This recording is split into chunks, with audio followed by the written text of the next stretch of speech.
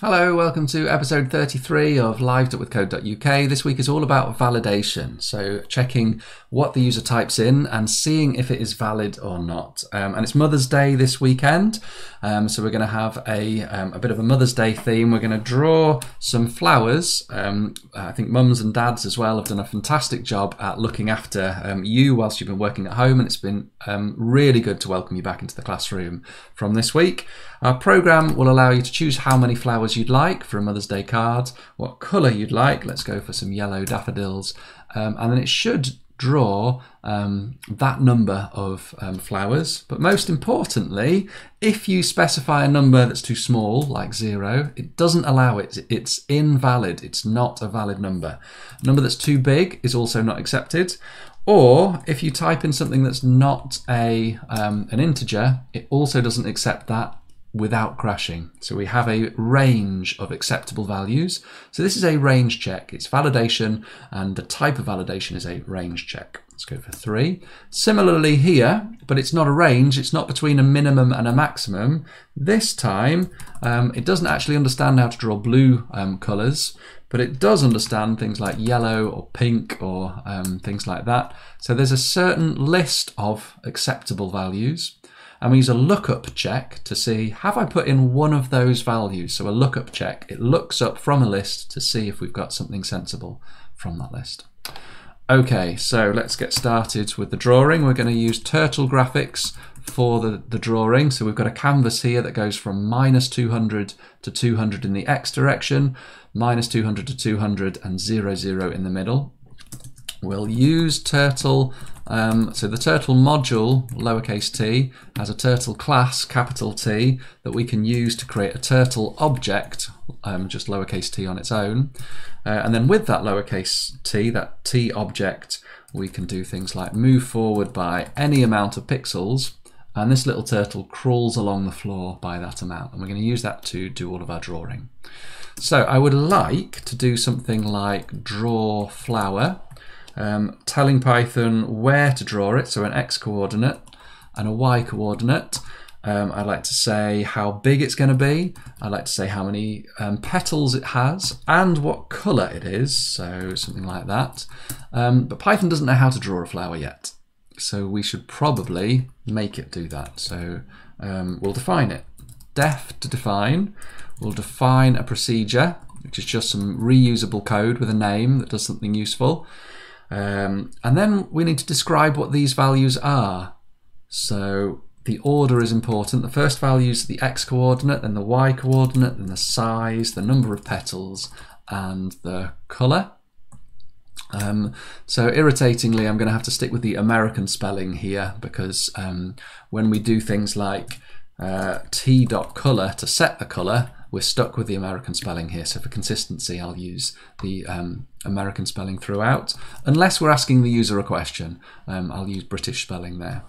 So we want to set the colour and then draw a flower. Let's change to that colour. So at the moment, it's just changed to yellow, and it's moved to that position because we told it to move across here. What I'd like it to do is teleport, so go to X, Y, which looks fine here, but if I go to a different coordinate, notice it draws whilst it's moving, and I don't want that to happen. So before I go, let's lift the pen up, and then once we've moved, we can put the pen back down again. So we teleport, we change colour. For the petals, we'll use a loop. So each petal is just going to be a circle, and we can draw it in any particular size. So we're going to have oh my goodness, that's far too big. Let's maybe reduce it down in size by a factor of 5. And it'd be nice to fill that in. So t.beginFill says I'm going to draw something that needs filling in. Then we draw it, and then after we've drawn it, we can end fill to actually do the colouring in. So that's drawn one of the petals. So all of this I'd like to be repeated however many times we want to have petals for. So we'll use a for loop, for I in range petals.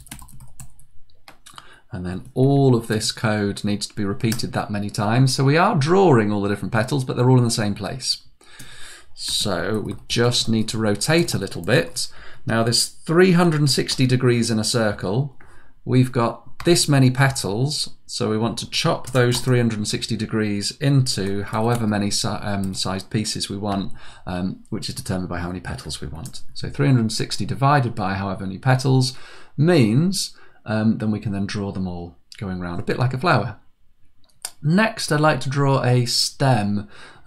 So I think perhaps the best way to do that is before we draw the flower, excuse me, let's go to the same x coordinate but y minus size, so it goes down a bit.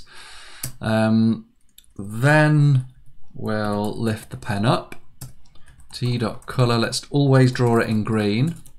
So we should have a stem going up, but it would be nice if that stem was a little bit thicker. So just before we go to XY, we can set the width of the line to 10. And there we go. So we've got our flower. Now we get to the important bit, which is asking the user a question so that we can validate that input. So sorry that took a little while to draw the flower. Now the important bit is asking the question and validating. So to ask a question we use input. How many flowers would you like? And we're going to do a range check here, and if you do a range check you should always tell the user what the minimum value is, and I'll say 1, up to the maximum value, and I'll say 10. So the user knows what the acceptable range is. We need to convert that to an integer, so we'll use the int function, and we'll want to store the result, so I'll call it flowers. And then we can use that in a loop, for I in range flowers, and then this line of code is going to be repeated that many times. So if I want 5 of them, it will draw 5 flowers, but it will draw them really slowly, and they'll all be in the same place. So let's speed it up first of all. T.speed 0 will go as fast as it can. And then it'd be nice if the flowers were in different positions and different sizes. So let's have an x coordinate, random.randint for a random integer between -200 all the way on the left and 200 all the way on the right. I don't think that will work because we haven't imported the random module yet. So always do your imports at the top. You only need to import a module once, even if you use it lots. So we've generated a random x coordinate, but we're not using it. It's always at 100. So we put x in there. We should have 5 flowers in 5 positions. It just looks a bit weird because they're all the same color. Sorry, all the same size. So we can change this to a random number as well. Size equals random.rand. Oops. So let's go for anything between 75 and 150. You can change that if you want bigger or smaller ones, and pop that in there. Okay, so we've got random flowers, random size, random coordinates. But if we type in a number that's too small, it doesn't do anything about it. We haven't got any validation involved yet. And also, even worse, if you type in something that isn't an integer, it's going to crash. And we need to get around both of those problems. So in order to do that, first of all, we'll set a default value, a value that it is originally. So we'll set flowers to 0, which is outside of our valid range. It's too small. Then we can say, whilst our number of flowers is less than the minimum that we want, or the number of flowers is more than the maximum that we want, we'll just ask again. So now this time we can have a number too small. Doesn't matter how big we go for, but it will keep asking. We can go for a number too big, but it will stop asking when we give it a sensible value. We've still got a problem that if we type in some text, it'll crash. But that's not too much of a problem, because now that we've got this for loop in here, we can say, try doing this. And I know that sometimes you might not be able to convert it to an integer, But when you can't, instead of failing, just do this instead. Please type a number. So this time we type in some text. It gives us a sensible error message, but it carries on without crashing. That's so much better. So 8 flowers. Here we go. So the next bit of validation is going to be a lookup check. I'd like to be able to look up a list of colours and only allow a pre-agreed list of colours. So let's ask the question first. Input what colour flowers, oops, can't spell, flower would you like? And this time I'm not going to say which colours, I'll just let them type it in.